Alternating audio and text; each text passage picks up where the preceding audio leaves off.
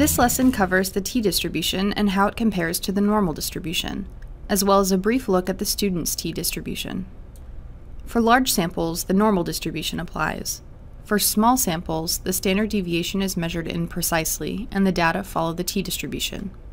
A t-distribution will approach a normal distribution for a larger n, greater than or equal to 100, but it has fatter tails for a smaller n, less than 100. The t-distribution is very similar to the standard normal distribution. It also has a bell curve, but the standard deviations are computed from the sample data instead of the population. Suppose a simple random sample of size n is drawn from a population whose distribution can be approximated by a normal mu-sigma model. When the standard deviation is known, then the sampling model for the mean x is distributed as a normal distribution, with mean x bar and standard deviation sigma divided by the square root of n. When the standard deviation is estimated from the sample standard deviation s, the sampling model follows a t-distribution with degrees of freedom n-1. This is the one-sample t-statistic. In this figure, both distributions have zero means, but the variances are a bit different. The t-distribution has a lower peak and fatter tails. This concludes our video on t-distributions. Today we covered the t-distribution and showed how it is very similar to the normal distribution. We also briefly showed the student's t-distribution.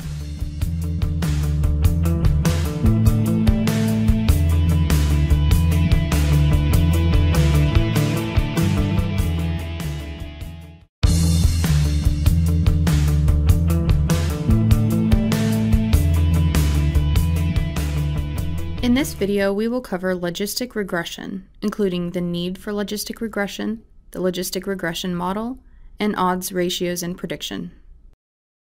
In many instances, when you're testing hypotheses and making predictions, you will have dichotomous outcomes. For example, in a game, you can either win or lose. On a website, a user either clicks or does not click. In an election, a person votes for a candidate or does not. When the outcome variable is categorical, such as our game example, it does not follow a normal distribution. The outcome variable is a probability, measured between 0 and 1. The estimates you make should be numbers in that range. A linear model cannot be applied, we need a nonlinear function. There are many nonlinear models we can choose from to fit our data. Some nonlinear functions are shown here. The last one shown is the logistic function. That will fit the data the best because it has an upper and lower bound.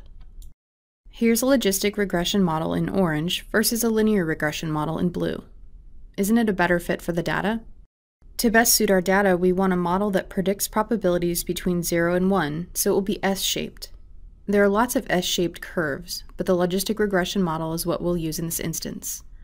The logistic function is a nonlinear function of independent variables.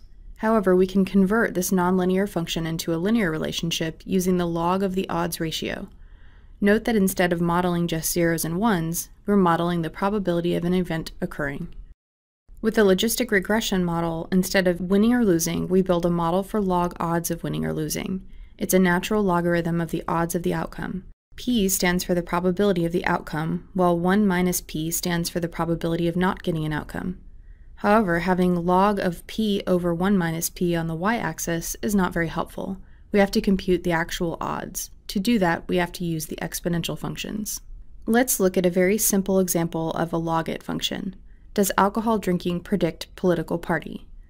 Political party is the outcome variable, and it is binary. Therefore, we need a logistic regression. A typical logit equation contains the log of the odds ratio as the outcome, which is a linear function of the predictor's x. The logit model to measure the impact of drinking on voter choice is going to be set up as follows. The log of the odds ratio will be measured from data on x, where x here is the number of drinks per week. It's really important to understand that negative 1.4 is measuring the log of the odds ratio. In other words, it is the log of the probability of being Republican divided by the probability of not being a Republican.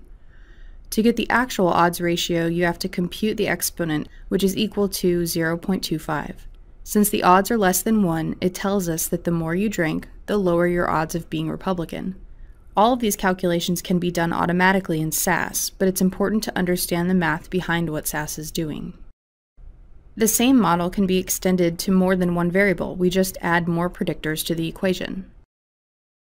The coefficient beta measures the impact of x on the log of the odds ratio. For example, in linear regression, if y equals 2 plus 3x, a 1 unit increase in x will increase y by 3 units. In a logistic regression, log p over 1 minus p minus 2 plus 3x shows us that if x increases by 1 unit, then the log odds of p, y equals 1, increases by 3 units. The impact on the odds ratio is represented by e exponent beta. We can also compute probabilities directly. To compute odds, we have to use the exponent. If we don't want to look at odds but the actual probabilities, we apply the entire logistic function formula as shown in this probability function. These are the odds ratios and log of odds ratios for various probabilities. An important point to understand is how the odds ratios are tied to the probabilities. Note the mathematical equivalencies. A 50% probability, or probability of 0.5, is the same as 1-to-1 odds. The log of the odds ratio at that point is equal to 0. As probability increases, odds ratio increases from 0 to infinity, while the log of the odds ratio can become any value. This concludes our video on logistic regression. Today we covered the need for logistic regression, the logistic regression model, and odds ratios and prediction.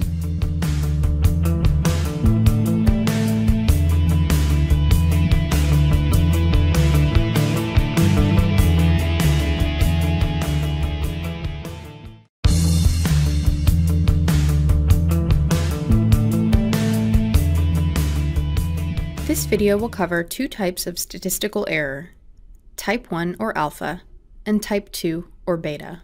All statistics derived from samples are subject to error.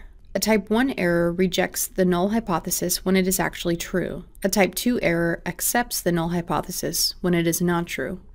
Remember that a different sample can give a completely different result.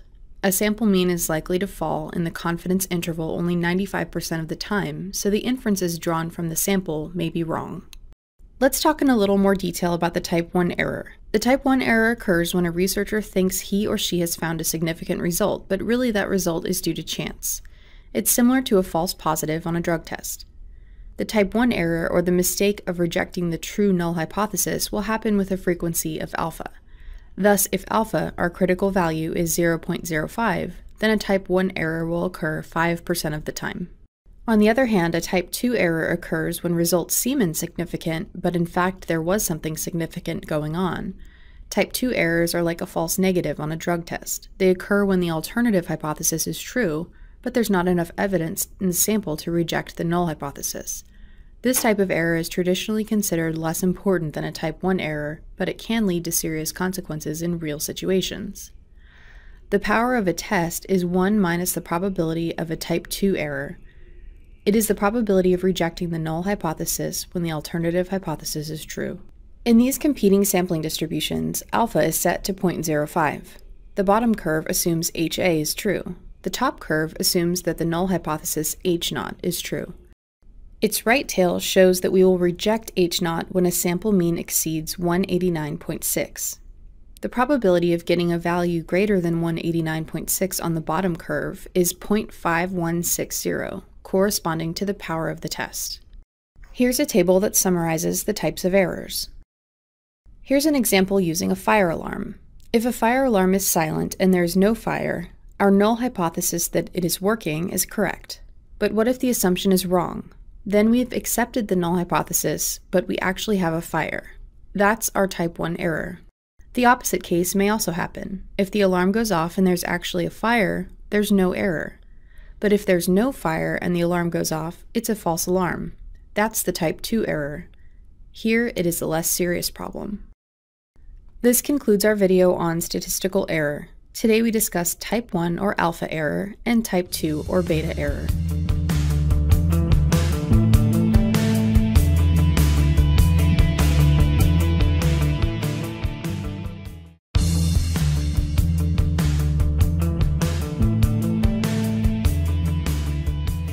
This video will cover hypothesis testing, which is also called significance testing, and occurs when we test a claim about a population parameter using sample evidence that confirms or rejects the claim.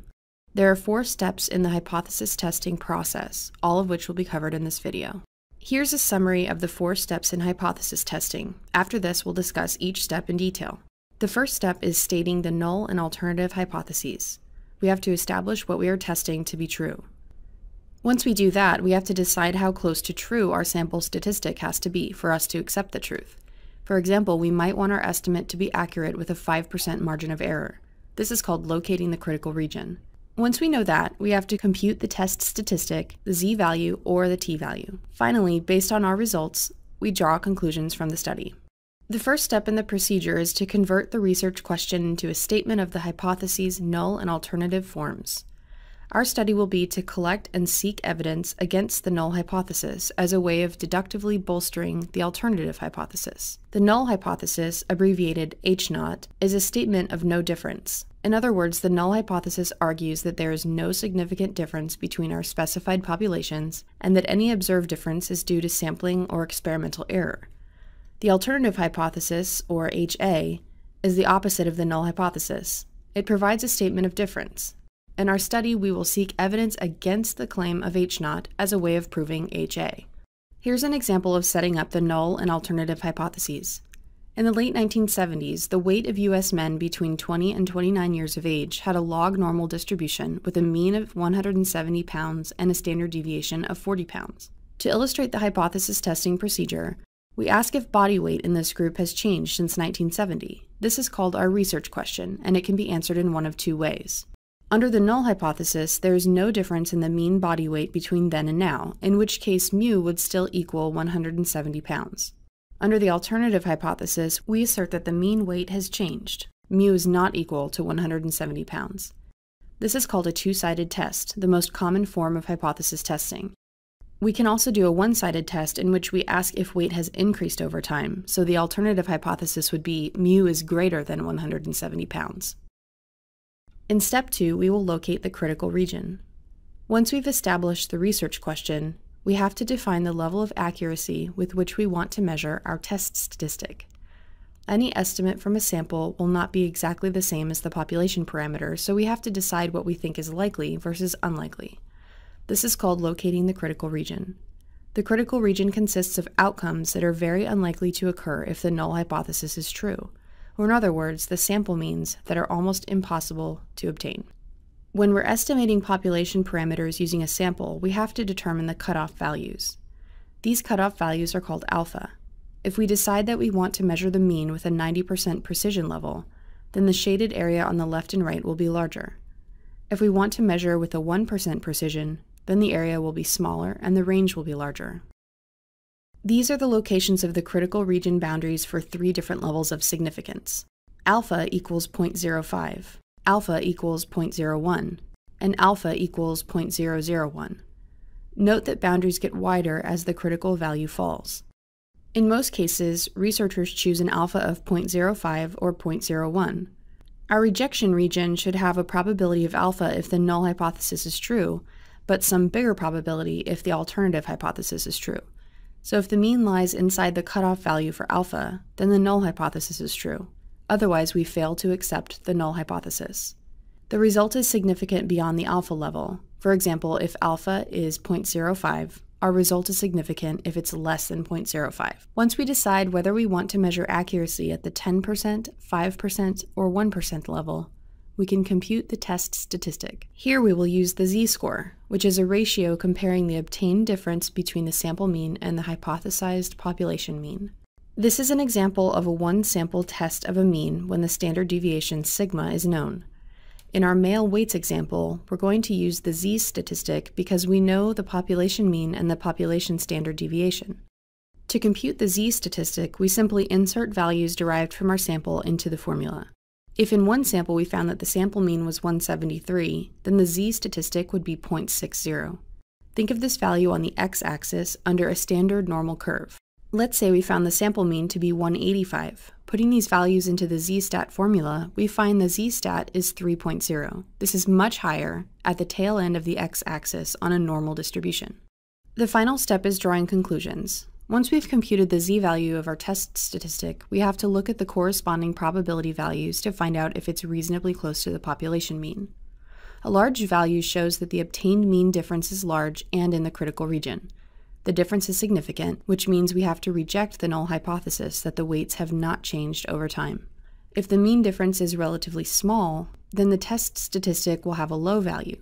In this case, we conclude that the evidence from the sample is not sufficient, and the decision is to fail to reject the null hypothesis. The p-value is the area under the normal curve in the tails beyond the z-stat. It answers the question, what is the probability of the observed test statistic, or one more extreme, when h0 is true? To convert z-statistics to p-value, we will use software. In one sample with a sample mean of 173, the z-statistic was 0.60. If we had this sample, we would fail to reject the null hypothesis that the mean weights have increased over time. Likewise, if we computed the p-values for z equals 3.0, we would get 0.001, which means we have to reject the null hypothesis that the mean weight has remained the same over time. Note that when we're looking at weight change instead of weight increase, all we have to do is multiply the one-sided p-value by 2 to do a two-tailed test. Since we will be using p-values in all our subsequent analysis, it's worth emphasizing what that means. P-values ask the question, what is the probability of the observed test statistic when h0 is true? Remember, the smaller the p-value, the more likely that your null hypothesis is not true. This graphic depicts the significance of p-values at less than 1%, between 1 and 5%, between 5 and 10%, and greater than 10%. These are common significance levels. 5% is the most common cutoff. However, note that it's unwise to draw firm borders for significance. As an example, a p-value of 0.27 would not be significant against h0. A p-value of 0.01, on the other hand, would be highly significant against h0. This concludes our video on hypothesis testing, also called significance testing, which occurs when we test a claim about a population parameter using evidence that confirms or rejects that claim. Today we covered the 4 steps in hypothesis testing: state the null and alternative hypotheses, locate the critical region, compute the test statistic, and draw conclusions.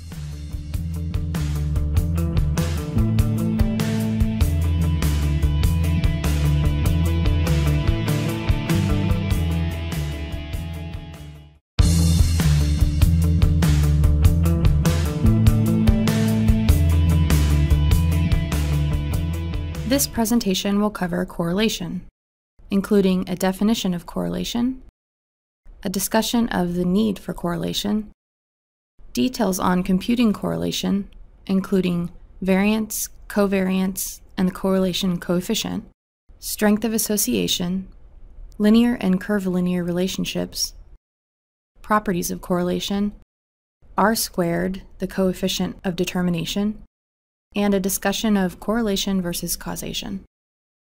Correlation is one of the most common and useful statistics. It's a measure of association, a single number that describes the degree of relationship between two variables. We can examine correlations between two variables heuristically by looking at a scatter chart. In this chart, our observations are very tightly centered around the line. In this case, we would say that the relationship between x and y is more correlated. We call this a strong correlation. By contrast, if the observations are scattered further out, we might say the relationship between x and y is less correlated, or that there is a weak correlation. Here are some examples of questions that ask about correlation. Is there any association between hours of study and grades? Is there any association between the number of churches in a city and the murder rate? When the weather gets hot, what happens to sweater sales? What is the strength of association between them? What about the sale of ice cream versus temperature? What is the strength of association between them?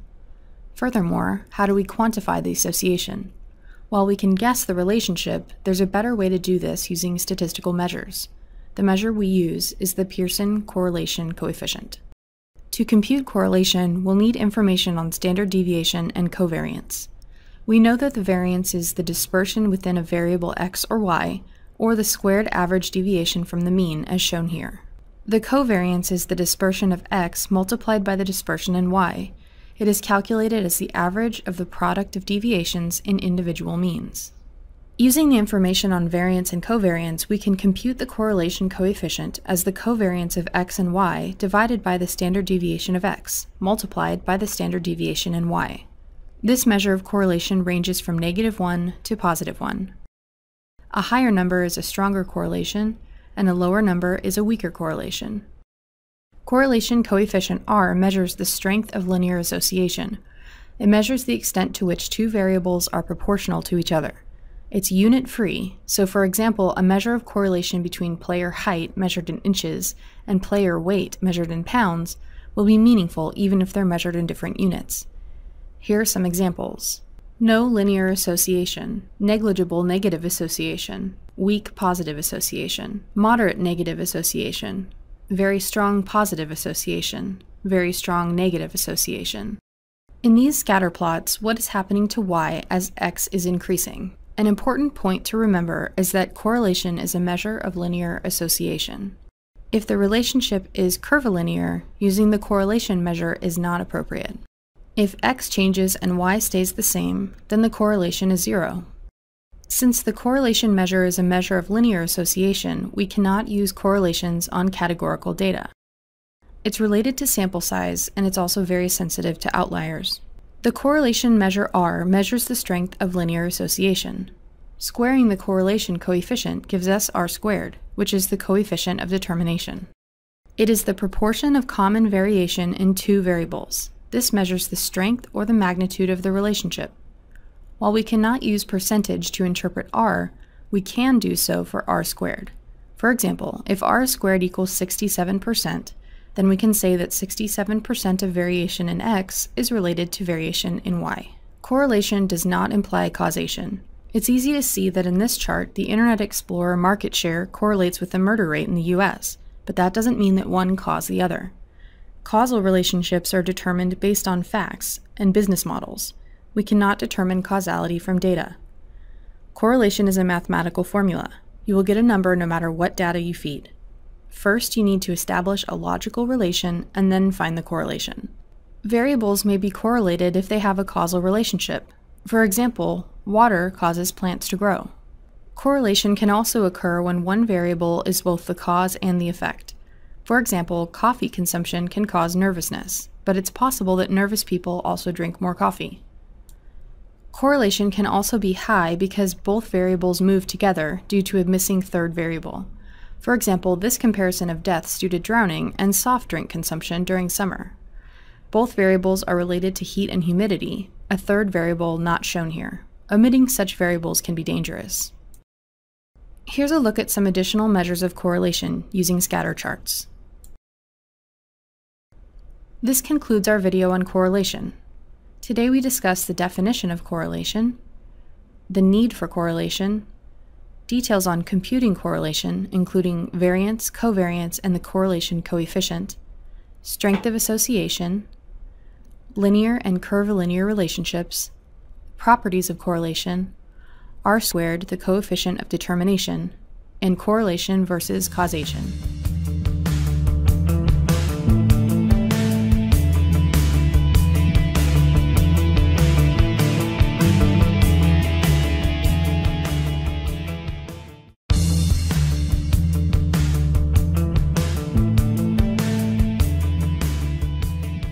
This video will cover binomial distributions, which are a type of discrete distribution. We will first compare discrete and continuous distributions of a single random variable, and then we'll look at the binomial distribution specifically. There are two types of random variables, discrete and continuous. A discrete random variable has only a finite number of possible values, whereas a continuous random variable has a continuum of possible values. Usually a discrete distribution results from a count, whereas a continuous distribution results from a measurement. The distinction between counts and measurements is not always clear-cut. A probability distribution is simply a mapping of all distinct events for a variable and their probability of occurrence, such as the distribution of a coin flip experiment. The form of the distribution depends on whether the variables are discrete or continuous. Here are some examples of discrete variables: outcomes of dice rolls, whether a customer likes or dislikes a product, or the number of hits on a website. Some examples of continuous variables include the weekly change in the Dow Jones Industrial Average, daily temperature, or the time between machine failures. To specify the probability distribution of event X, we need to specify all of its possible values and their probabilities. We assume that there are k possible values and write out our list of possible values like this. A typical value is denoted like this. and the probability of a typical value is denoted like this. Next, we will discuss distributions of both discrete and continuous variables. For each type of variable, distributions can be characterized by three measures: mean, variance, and standard deviation. These are formulas for working with discrete distributions. While we won't be computing these measures by hand, you do need to be aware of the formulas. The mean, also called the expected value, is calculated with this formula. The mean is a weighted sum of all possible values, weighted by their probabilities. Mean is denoted by the Greek letter mu. The variance is a weighted sum of the squared deviations of the possible values from the mean, where the weights are, again, the probabilities. The standard deviation is simply the square root of the variance. Standard deviation is denoted by the Greek letter sigma. These are the formulas for working with continuous distributions. A probability distribution visually summarizes the probabilities associated with all possible events for a variable. We will focus on three probability distributions that are commonly used in explaining real-world events. Binomial and exponential distributions are used with discrete data, while normal distributions are used with continuous data. A binomial distribution is a discrete distribution that represents the number of successes in n independent trials, each of which has the probability of success p. Each trial has a binary outcome. For example, a coin toss yields either heads or tails. The probability of either observation, heads or tails, is the same each time we toss the coin. These outcomes are generally called success and failure. The probability of success is p, and the probability of failure is 1 minus p. The distribution maps the outcome of all the trials. Each trial has to be independent, and the probability of success has to be the same for each trial. This is the probability mass function formula for a binomial distribution. If we toss a coin 100 times, what is the probability that we will get 40 heads? What is the probability of getting 90 heads? That probability can be computed by applying this formula. We have only two possible outcomes: 1, 0, or success-failure in n independent trials. This formula depicts the probability of exactly x successes. N is the number of trials. X is the number of successes out of n trials. P is the probability of success. And 1 minus p is the probability of failure.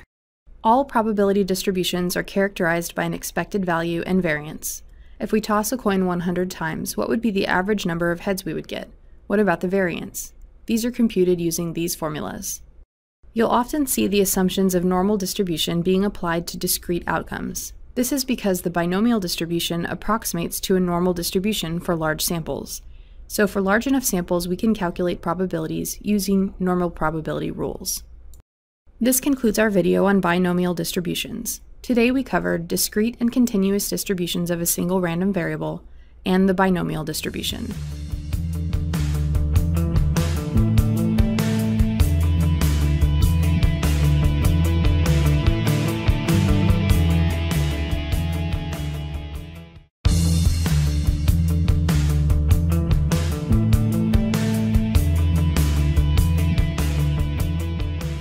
This video will cover normal distributions, the probability density function, cumulative distribution functions, the 68, 95, 99.7 rule, and standardizing z-values. The single most important distribution in statistics is the normal distribution. It is a continuous distribution, and it's the basis of the familiar symmetric bell-shaped curve. The mean of the normal distribution is in the center. The standard deviations are marked at equal distances from the mean. Any particular normal distribution is specified by its mean and standard deviation. By changing the mean, the normal curve shifts to the left or the right. By changing how spread out the standard deviations are, the curve also changes. Standard deviations can be spread out wider or closer together. Therefore, there are really many normal distributions, not just a single one. The normal distribution is a two-parameter family, where the two parameters are the mean and the standard deviation. Here's a tool you can play with online that illustrates a normal distribution.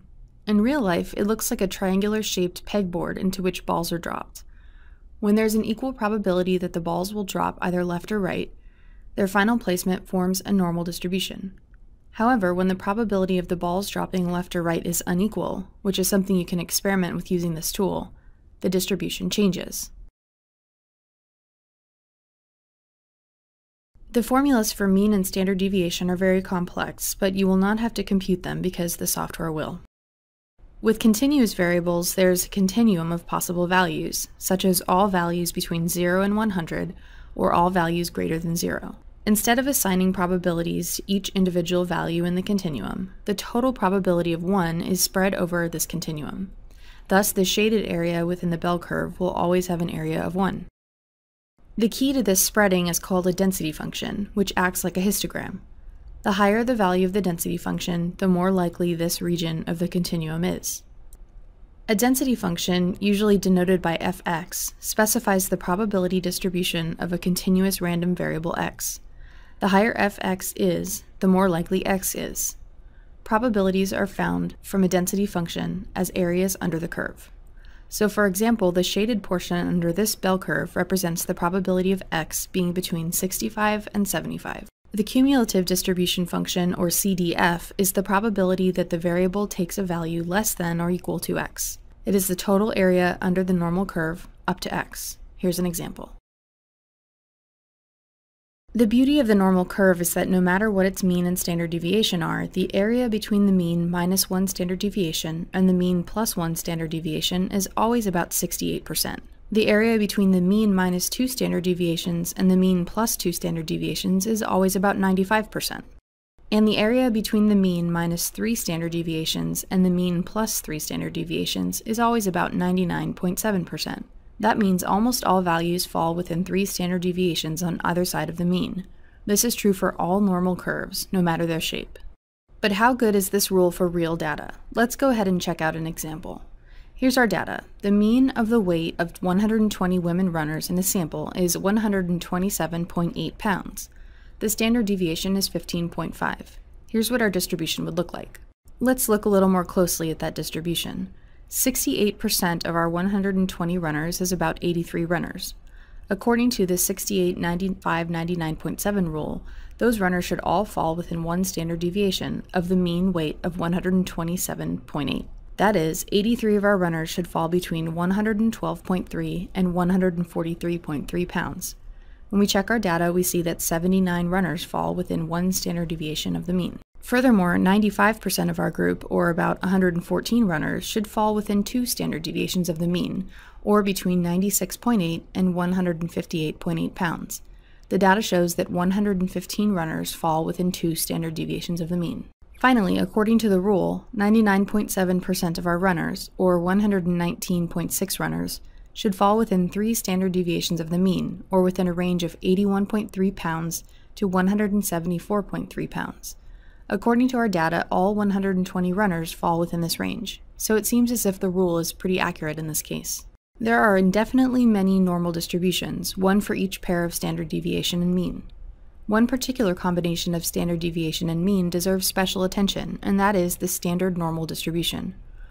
All normal distributions can be converted into the standard normal curve by subtracting the mean and dividing by the standard deviation. But all of the integrals for the standard normal distribution have been calculated and put into a table for us, and we also have software to help us out, so we never have to integrate the long way. This diagram illustrates the conversion of x values into z values, when we convert a normal distribution to a standard normal distribution. Here's a practice problem.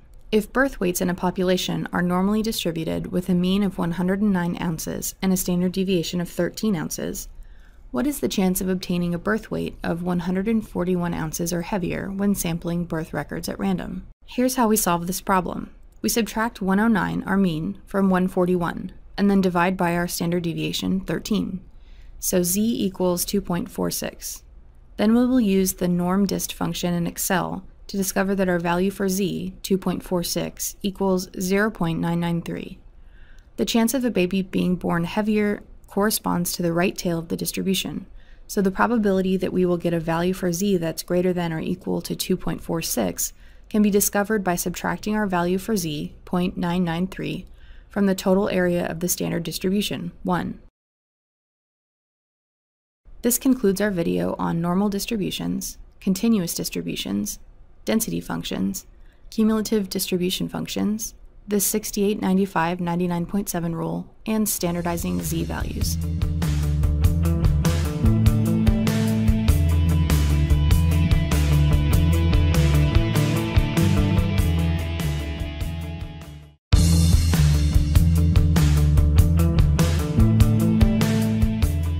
This video will cover populations and inferences, sampling error, and the central limit theorem. A population is the set of all members about which a study intends to make inferences. Here's a population of people. We'd like to study their television watching behavior to determine how many watch a particular show so we can decide whether to purchase advertising spots during this period of time. But our population is much too large for a feasible study. To study their television viewing habits, we will have to survey them, and it's not feasible to survey every single individual. So instead, we'll take a sample of the population to study. Choosing a representative sample, we can make some inferences about the population behavior. But it's unlikely that one sample can provide accurate measures of behavior for the entire population. An estimate of the population parameter, or the proportion watching a television show, is likely to be different for different samples of the same size, and is likely to be different from the population parameter. This is called sampling error. The sampling error is unknown, but we can estimate the extent of this error by applying the central limit theorem. The central limit theorem tells us that what we know about our sample can tell us about the larger population the sample came from. For any results that are generated from samples, we get a range of estimates of a population parameter, which includes mean and standard deviation, from each sample. In our example, it would be an estimate of the proportion watching a particular TV show. These estimates have their own distribution, and the central limit theorem tells us that the distribution looks like a bell curve. The central limit theorem makes predicting outcomes a lot easier. If the sample size is large enough, then the sampling distribution of the mean is approximately normally distributed, regardless of the distribution of the population. If all possible random samples, each of size n, are taken from any population with a mean mu and a standard deviation sigma, the sampling distribution of the sample means, or averages, will have a mean, have a standard deviation, and be approximately normally distributed, regardless of the shape of the parent population. Remember that normality improves with a larger n, and it all comes back to z. Note the symbols here. The mean of the sample means is noted as mu of x bar. The standard deviation of the sample means is written as sigma of x bar, and is also called the standard error of the sample mean. That concludes our video. Today we covered populations and inferences, sampling error, and the central limit theorem.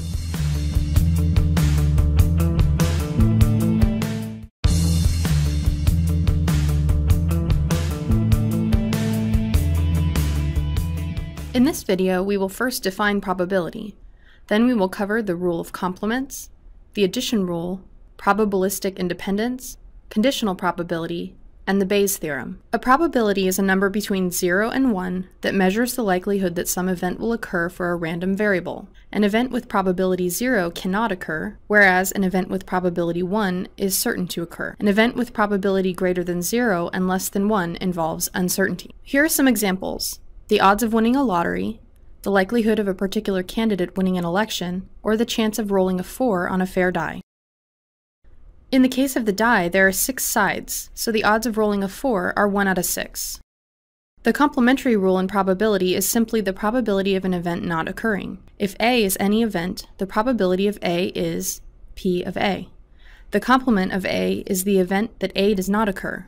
The probability of the complement of A is shown by this equation, 1 minus the probability of the event occurring. In our dice example, the probability of getting a 4 was 1 in 6, so the probability of not getting a 4 is 1 minus 1 in 6, which equals 5 in 6.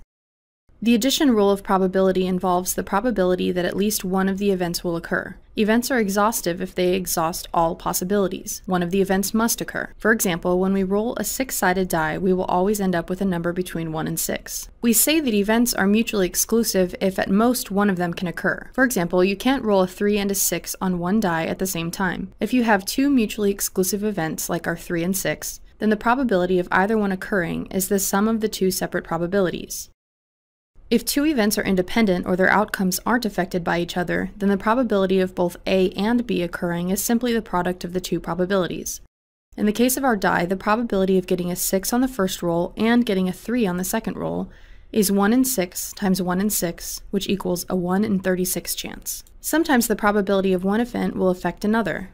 These are called dependent events, and their probabilities are called conditional. This is the formula for conditional probability. The conditional probability of A, conditional that B has already occurred, is equal to the joint probability of both of the events occurring together, divided by the probability of B occurring, without regard to whether A has occurred or not. The Bayes theorem allows us to estimate posterior probabilities once we obtain new data. With it, we can measure the likelihood of event H occurring once we obtain particular pieces of evidence from data D. The parts of the theorem include the independent probability of H, or prior probability, the independent probability of D, the conditional probability of D given H, or likelihood, and conditional probability of H given D, or posterior probability. This concludes our video on basic probability. Today we defined probability and covered the rule of complements, the addition rule, probabilistic independence, conditional probability, and the Bayes theorem.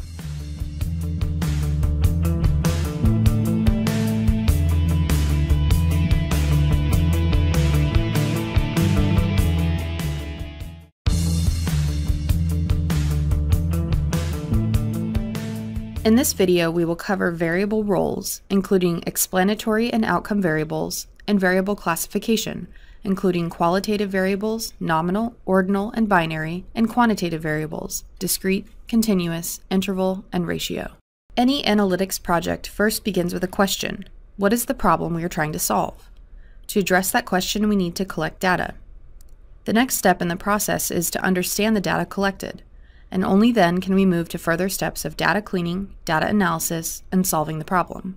A key step in understanding the information collected is to identify all the variables in the dataset. We need to know what variable types we have in order to make them amenable to further analysis. Variables have two possible roles. The first is explanatory. Explanatory variables are also called features or independent variables. These are variables that are used as inputs to explain the variation in the outcome variable. The second role a variable can take on is outcome. An outcome variable is also known as a target or dependent variable.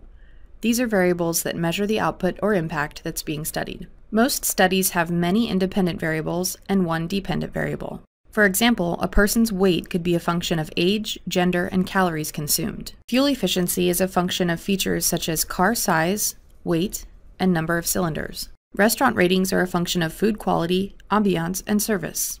Variables can be qualitative or quantitative. Qualitative data can be nominal, ordinal, or binary. Quantitative data can be discrete or continuous, with either an interval or ratio level of measurement. We'll start by discussing how to determine whether a variable is qualitative or quantitative. The best way to decide whether a variable is qualitative or quantitative is to use the subtraction test. If two experimental units, such as people, have different values for a particular measure, then you should subtract the two values and ask yourself about the meaning of the difference. For example, when hair color is coded as 1 equals blonde, 2 equals red, 3 equals brown, and 4 equals black, the difference between the variables has no meaning, so it fails the subtraction test, which means hair color is a categorical or qualitative variable. However, if the difference is meaningful, then it is a quantitative variable. For example, age in years. The differences between these numbers have a meaning, so the variable is quantitative. We will now discuss qualitative variables in detail. Categorical variables are those that have only a few possible values, thus assigning each value to a particular group or category. For example, oceans are a categorical variable. Nominal and ordinal variables are often called labels. A nominal variable has levels with arbitrary names, for example, car colors. Ordinal variables have a logical order, for example, exam grades. A dichotomous or binary variable is a categorical variable that has only two levels or categories, often the answer to a yes or no question.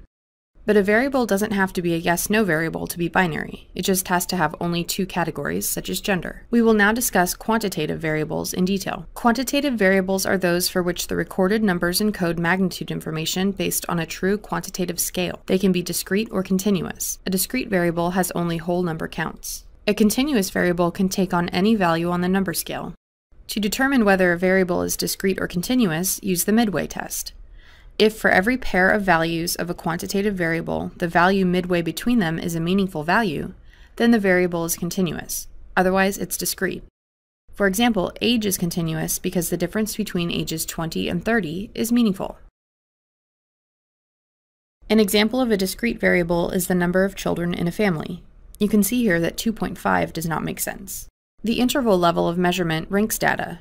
It can be either discrete or continuous. With interval variables, precise differences between units of measure exist, but there's no meaningful zero. For example, take IQ scores. It makes sense to talk about someone having an IQ 50 points higher than another person, but an IQ of 0 has no meaning. Ratio variables are interval variables, but with the added condition that 0 of the measurement indicates that there is none of that variable. True ratios exist when the same variable is measured on two different members of the population. For example, consider the weight of an individual. It makes sense to say that a 150-pound adult weighs twice as much as a 75-pound child. However, it doesn't make sense to say that 70 degrees Fahrenheit is twice as hot as 35 degrees Fahrenheit, so temperature is not a ratio variable. This concludes our video on variables. In this video, we covered variable roles, including explanatory and outcome variables, and we also covered variable classification, including qualitative variables, nominal, ordinal, and binary, and quantitative variables, discrete, continuous, interval, and ratio.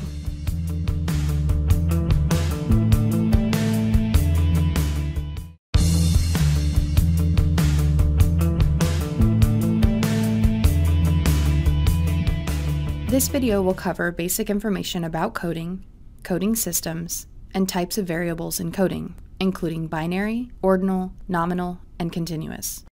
Coding is the process of translating the information gathered from questionnaires and other investigations into something that can be analyzed, usually using a computer program. Coding involves assigning a value to the information given in a questionnaire, and often that value is given a label. Coding can make the data more consistent. For example, if you ask the question, "What gender?" you might end up with the answers male, female, M, F, etc. Coding will avoid such inconsistencies. A common coding system for binary variables is the following: 0 equals no, and 1 equals yes, where the number is the value assigned, and the yes or no is the label of that value.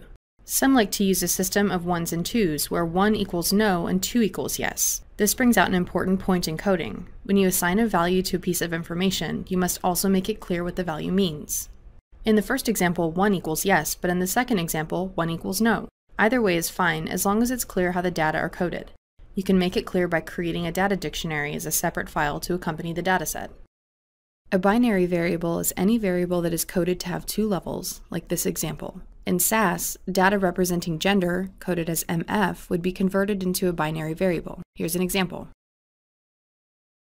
If we're asking about the number of years of education a person has, with a value of 1 for each year of education, that would mean anyone with more than 12 years of education has been to college, and anyone with less than 12 years of education has not been to college.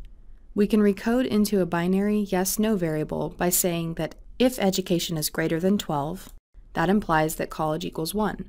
Otherwise, college equals 0. This type of coding is useful in descriptive and predictive analytics. The coding process is similar with other categorical variables. For the variable education, we might code as follows: 0 equals did not graduate from high school, 1 equals high school graduate, 2 equals some college or post-high school education, and 3 equals college graduate.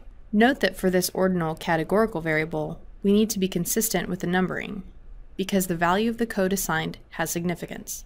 The higher the code, the more educated the respondent is.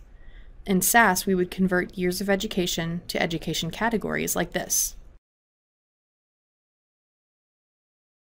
Here's an example of what not to do.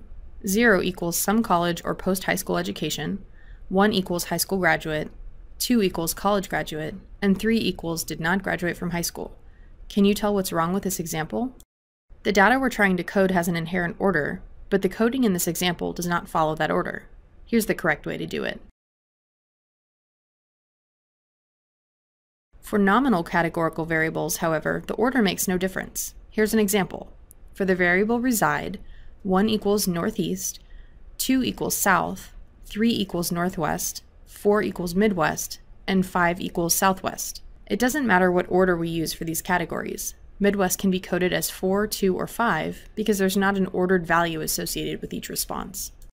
Continuous variables are usually left in the same format as they are in the original dataset. However, be careful about missing values and miscoded data. You may also need to code responses from fill-in-the-blank and open-ended questions. With an open-ended question such as, "Why did you choose not to see a doctor about this illness?" respondents will all answer differently. Also, you may give response choices for a particular question, but offer an Other Specify option as well, where respondents can write whatever response they choose. These types of open-ended questions can be a lot of work to analyze. One way to analyze the information is to group together responses with similar themes. For the question, "Why did you choose not to see a doctor about this illness?" responses such as, "Didn't feel sick enough to see a doctor," symptoms stopped, and the illness didn't last very long could all be grouped together as the illness was not severe. You will also need to code don't know responses. Typically, don't know is coded as 9. That concludes our video on coding with variables. Today we covered some basic information about coding, coding systems, and types of variables in coding, including binary, ordinal, nominal, and continuous.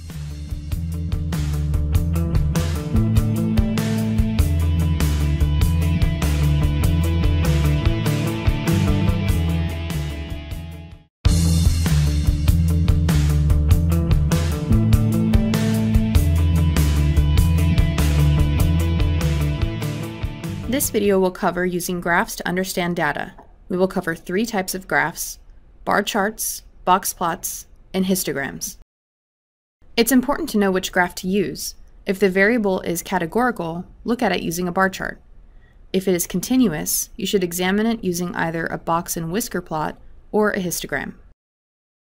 A bar chart translates the data from frequency tables into a pictorial representation. It depicts categorical variables and shows frequency or proportion in each category. This bar chart looks at the frequency distribution of patients with pulmonary embolism, which occurs when one or more arteries in the lungs gets blocked by a blood clot. Notice that this is a binary variable with only 2 possible responses, yes and no. Yes is coded as 1 and no is coded as 0. The frequency distribution of a binary variable shows the number of patients in each group. It's much easier to extract information from a bar chart than from a table. This chart depicts shock index, which is the ratio of heart rate to blood pressure and should lie between 0.5 and 0.8. The higher it is, the greater the risk. Shock index is an ordinal categorical variable. The vertical bars here represent the number of patients in each category. The shape of a distribution describes how the data are distributed. Measures of shape include symmetric and skewed. The first thing we're looking for in any continuous variable is the shape of distribution. What are the boundaries of the data points, and how are they clustered? If a few small values are mixed in with a majority of values being much higher, the data will have a left or negative skew. Likewise, if we have some large values mixed in with a majority of small values, the distribution will have a right skew, or we say it is positively skewed. If the distribution is balanced, it is symmetric. We can also observe skewness by inspecting the values. For instance, consider the numeric sequence 49, 50, 51, whose values are evenly distributed around a central value of 50. This produces a symmetric shape. We can transform this sequence into a negatively skewed distribution by adding a value far below the mean, 40, 49, 50, 51. This produces a left skew. Similarly, we can make the sequence positively skewed by adding a value far above the mean, 49, 50, 51, 60. This produces a right skew. A box and whisker plot provides an easy way to examine the entire distribution of a variable, and it's also very useful when we want to examine relationships between 2 variables, where one is categorical and another is continuous. Let's look at the box first. The bottom of the box represents the 25th percentile, while the top of the box represents the 75th percentile. The line in the middle represents the median. The bigger the box, the greater the spread of the data. The whiskers in the box plot do not necessarily represent the minimum and maximum values. They show the minimum and maximum only if these values are less than 1.5 times the interquartile range. If the values are bigger than that, the whiskers represent 1.5 times the interquartile range, or IQR. Values outside that range are represented as dots. In the example here, note that there are many dots above the top whisker. This is a quick and easy way to check for outliers. We can look at the same shock index data with a histogram. The dots in the box plot showed us that there were several large values greater than 1.5 times the interquartile range. The same is represented in this histogram, with the right skew. There's no single rule of thumb for choosing bin sizes. The bin sizes you choose will depend on the research question you're asking. Here, using 100 bins shows too much detail, and it's not useful. Likewise, too few bins tells us little about the underlying shape of the distribution. This example uses 2 bins and provides too little detail. Note that the box plot we looked at earlier shows the same positive or right skew that we observe in a histogram for shock index. The median inside the box plot also provides information on the skewness of the distribution. If the median is at the center of the box, the distribution is symmetric. If the data have a left skew, then the median will be pulled to the right inside the box. If the data have a right skew, then the median will be pulled to the left in the box. This concludes our video on using graphs to understand data. Today we covered 3 types of graphs: bar charts, box plots, and histograms.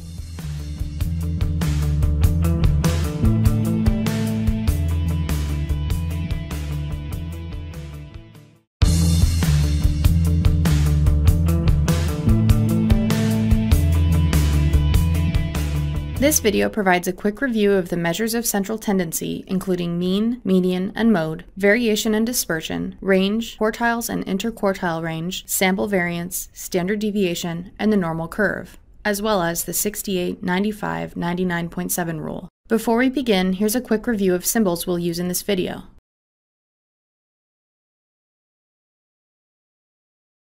We will also use the abbreviation IQR for interquartile range.